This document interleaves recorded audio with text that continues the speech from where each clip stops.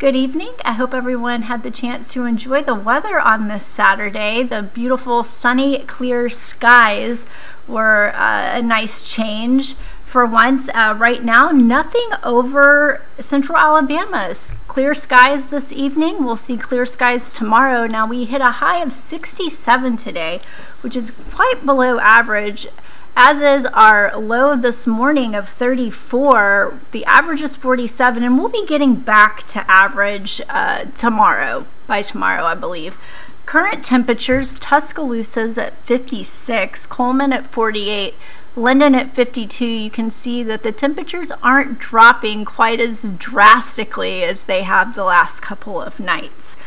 So right now over southeast, just nothing. Clear skies, we're all enjoying that. Not a whole lot to our west that is going to be causing any immediate inclement weather, bad weather. Now we do have some rain over New Mexico that will be pushing its way east later this week, and that'll cause a little bit of a problem for us. Not much though.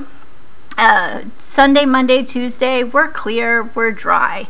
Wednesday, we do see a small chance of rain. That's going to be mostly in the afternoon, and that chance increases as we move through the evening and overnight hours. Now into Thursday. Thursday, we're going to see widespread rain over central Alabama. We do have the possibility of isolated thunderstorms. Now, the models aren't showing anything to be concerned about as far as severe weather currently, but we will definitely keep an eye on it and bring you any updates.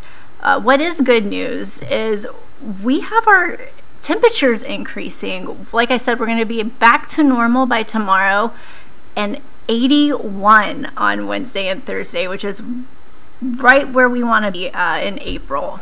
Now tonight, we're going to drop to 42. Again, very seasonal, very average for this time of year. We're going to stay clear. Tomorrow, another nice sunny day.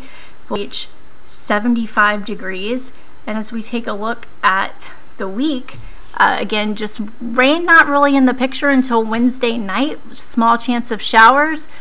Thursday, widespread rain. Friday, that rain will move out in the morning. It should be gone by the time most of us even wake up. And then we're back to beautiful sunshine on Saturday.